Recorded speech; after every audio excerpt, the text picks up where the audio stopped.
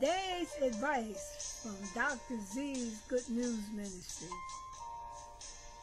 You have no option if you're holding on to anger. Anger has to be removed.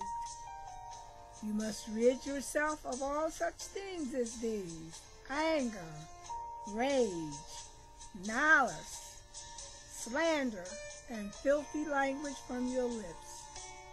Get rid of all your bitterness, rage, anger, and brawling, and slander, along with every form of malice.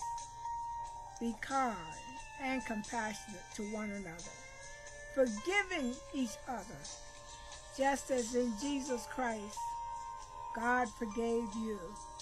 The scripture reference for this lesson is in Colossians 3:8, the New Living Translation, and Ephesians 4:31-32, the New Living Translation.